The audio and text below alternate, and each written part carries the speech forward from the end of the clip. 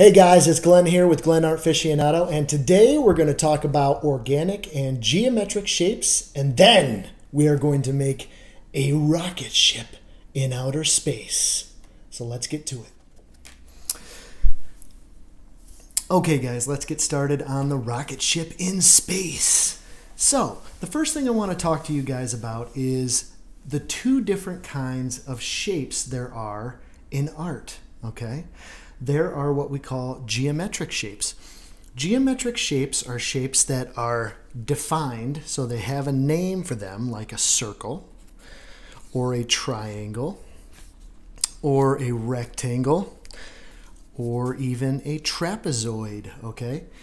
They are sometimes man-made. You can think of, a ball would be perfectly round, or a building would have rectangles in it or windows, okay? The second type of shape that we use in art is called an organic shape. Organic shapes are shapes that are not defined. They don't have a name to them. And these are usually found in nature, okay? So if you look at these pieces right here, they are kind of wild. They go all over the place, okay? There's not a name for this necessarily. Now I'm using it to represent fire. I'm going to stack these on top of each other. But you could, think of water, think of plants, think of leaves, think of fire. Things that do not have a border that is defined, okay, that has a name for it, like a circle does, okay? Those are our organic shapes. So for this project, you're going to need first you need a black piece of construction paper, either a white colored pencil, a white crayon. You could do a white paint marker if you have a paint marker. You could do white paint itself with a little tiny brush if you have that available. So whatever you have available that is white and can make marks on the black paper. You'll need either a glue stick or some white Elmer's glue.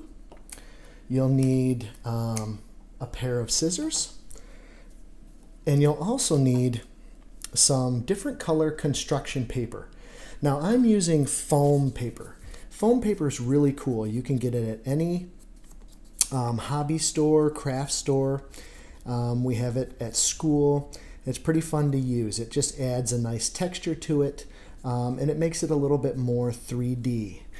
But you can, if you don't have that at home, don't worry. You've got colored construction paper. And if you don't have colored construction paper, cut these shapes in white paper and color them in with a marker. That would be just as cool, or crayons or colored pencils or whatever you have. So the first thing that we're going to do is we're going to add some stars. Okay, this is an outer space scene. So I am going to add some dots. Now, what I notice a lot of people doing when they make stars is they tend to put them perfect distances apart like that. Okay? Snowflakes as well, they do that with. Okay, stars do not look like that in the sky. What we want it to be is very random. So maybe there's a bunch right here. Maybe there's a couple over here and down in here. Maybe they're all clumped together right there. Okay? Maybe there's a few over here. Maybe there's a really big shiny star right here, and we're going to put a plus sign in it to show that it's really shiny. Okay? Maybe here's another big one down in this corner, and we'll put a plus sign in that. Now, things in art tend to look more pleasing to the eye when you do them in odd numbers. So I've got two shiny stars. So maybe I'm going to put a third shiny star over here to kind of balance it out. I'm going to put a whole bunch of them clumped together right in here and then over here in the corner. So random. The word we use for this is random, right? There's no rule to this. They're all over the place. Maybe there's some right up into that shiny star. All right, so there we have our stars. Now, we're going to use our geometric shapes to make our man-made rocket ship, okay? So the first thing we need to do is we need the cabin of the rocket ship, the main compartment where the astronauts would be, okay? So we're going to get our glue stick out.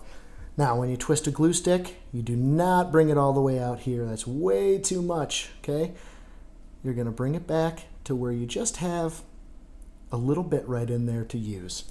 All right, we're going to set this down. We're going to put some glue on the back.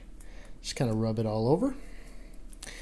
And we're going to flip that over and add it to our outer space scene. Now, I've got this right here, this little blue circle that I cut out. Obviously, you're going to have to cut out your own shapes, and you can make it as crazy as you want. It doesn't have to be like I do it. You could add wings, and you could add all sorts of details. This is the window where the astronaut is going to look out of, okay? So I'm going to take my paint marker, and I'm going to put a couple of lines that go across like this.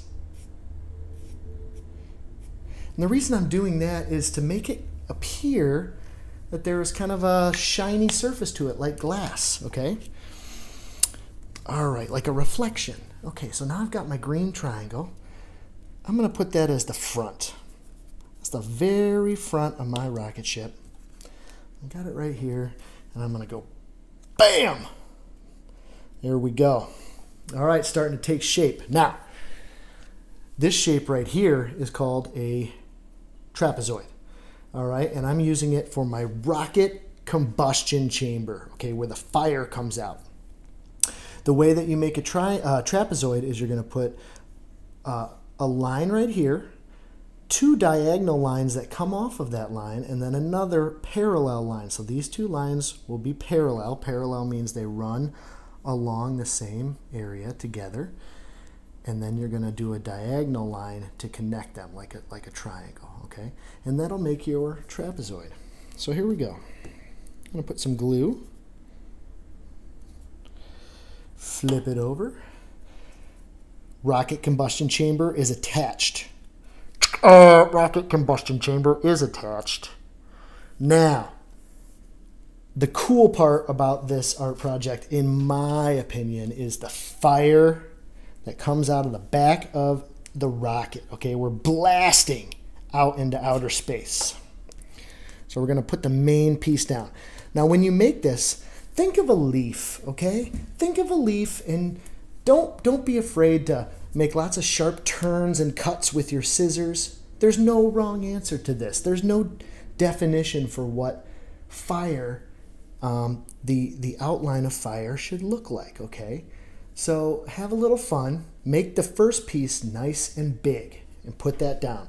The second piece, I want you to pick another color that would associate with fire. So if this is like a yellowy orange, let's go with a red. So you're going to add some glue to the back of that. And I want you to put it right on top. We're going to add that right there, right in the middle. Oh, okay. And with that one, I just made it curvy and wavy and all sorts. I didn't really think about it too hard, okay? Now, the third piece is going to be kind of a brighter piece of yellow, and this one looks like a tiny little leaf or a teardrop or something. So we're going to add some glue. We're going to flip this over and place her down like that. And there we go! We've got our rocket ship that's blasting fire. It's shooting through space at a high velocity of speed. Now, what we need to do to make this even cooler is to put some planets. All right, so I've got my circles. Now, what are these shapes called again? That's right, geometric shapes. Geometry, okay? So, we're going to take each shape. We're going to put glue on the back. Now, what I'm going to do is, what I think makes art look really cool is when you break the border of your artwork with something. So instead of keeping all of this inside the edges of the paper, I'm going to have it stick out just a little bit right here. See, it's sticking out. Okay? And I'm going to do that with this one. And you can use whatever colors you want. You can make as many planets or as little planets as you want. Well, I got some red paint on this planet, or some white paint on this planet, but that's okay. All right, we're going to put that there. And then over, whoops! Sorry guys, accidentally bumped into my camera here. And then over here, we're gonna add one more planet. I'm gonna put some glue. And I'm gonna put one more planet that's gonna stick out right about there, okay? And we're gonna call it done. Now, if you have colored pencils or markers or anything like that, you could take them and you could color in these planets. You could put some clouds and some land masses, you know, continents like the Americas or Africa, things like that. Like maybe this is planet Earth. Maybe this is Venus. Maybe this is Jupiter. You can make up whatever you want. Maybe this is planet Zarkon and you're not even in our solar system anymore. Okay, make it up. Have fun. Now, the final thing that every artist needs to do when they've completed their artwork is to sign their name, right?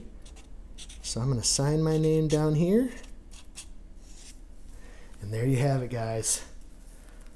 I hope you enjoyed making a rocket ship out of geometric and organic shapes today. And we will see you next time. Take care.